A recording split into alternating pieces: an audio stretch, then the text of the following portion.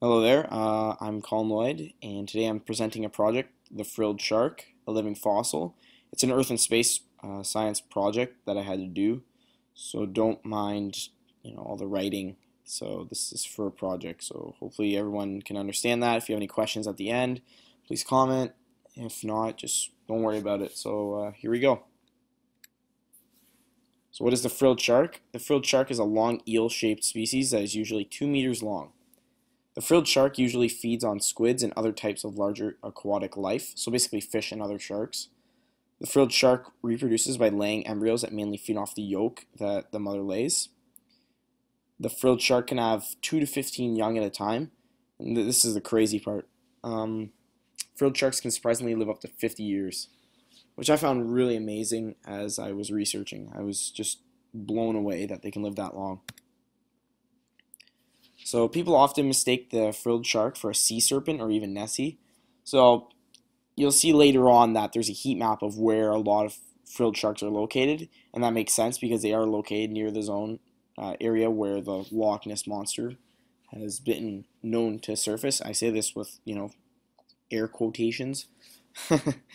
Anyways, frilled sharks are considered endangered species in the IUCN Red List, which is basically a list used by the world to determine how endangered a species is. And frilled sharks are not at the verge of extinction, but they're somewhat of a concern right now, and all species should be that's on this red list. Excuse me. Frilled sharks can attack their prey by launching quick strikes like a snake, which is pretty cool. So they kind of do that S, they go into an S shape and they just strike. Frilled sharks have an open lateral line, which increases their sensitivity to hearing movement.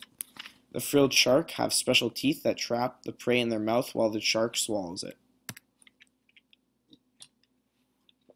So as you can see here, this is a fossil or a cast fossil of the frilled shark. You can see its teeth kind of point in. So that means when it bites something, there's no way it's going to get away, and that's kind of a great thing for this species because you don't really want to lose the food you have. So frilled sharks are known for lingering and living typically near the seafloor waters around the continents and islands. Very deep water living animals, fish, from 1,280 meters up to 1,570 meters, and they even live near the surface. Frilled sharks are spread out in an uncommon arrangement around the Earth. They are found in the Atlantic and Pacific Ocean, and they are also found near Japan. So here's that heat map I was telling you about. You can see Britain all red, Japan red, New Zealand red, and Florida very bright yellow and red. Moving on. It's old. The frilled shark is believed to be from around the late Cretaceous and possibly to the late Jurassic period. Because of its ancient ancestry and primitive characteristics, has been classified as a living fossil. The frilled shark has always remained around the same area, which kind of makes sense because it's always stayed around the edges of continents or the sea, oceans, and the frilled shark throughout the ages has outlived most of its predators. However, humans count as predators because we eat them sometimes. Their skin does not taste good to predators. That's why they don't really have many predators. Nobody really wants to eat something that tastes bad, which kind of makes sense. So, advancements through time. The frilled shark is like any other species. It has gone through an evolution itself.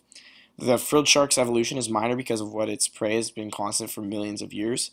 So they really need no evolution. Mind you, they still have been racing back and forth. As if you take in biology, you learn that sometimes the prey will evolve somehow to make its way to get away faster or be smarter when it's being chased, and the shark evolves at the same time. So it is advanced or evolved from having more sensitive ears. And I say ears again in air quotations because earlier I explained what it has, so it can hear stuff. So this is the frilled shark's teeth. As you can see, it looks like it kind of looks like I don't even know how to describe it. It just looks mean. It's definitely would not want to get bit by one of these sharks because they just hold you and you're not going anywhere if they bite you, because you can't, if you rip it out, you'll just open a bigger wound and you'll be more injured. So this is a picture of what the frilled shark looks like. It looks very much like an eel. It looks It's like a monster, if anything. And I can understand why people believe it's a sea serpent. So the coolest things about the frilled shark, this is the last slide. If you guys have any comments, remember to comment in the section below. Its teeth are meant to trap the prey in their mouth to digest. They can swallow something half the size of them. That's crazy. They're old as dinosaurs. These are the things I found really interesting, ladies and gentlemen. They're very rare to find them. They have 7 gills per side, which is very rare as well, and very many people mistake them for a sea monster. And that is it. I hope you guys and girls enjoyed this presentation. I know I said a lot. Sorry, I apologize for that. I just get a little nervous when I'm presenting projects, but hopefully I will get a good mark on this, and have a good day, guys. Bye.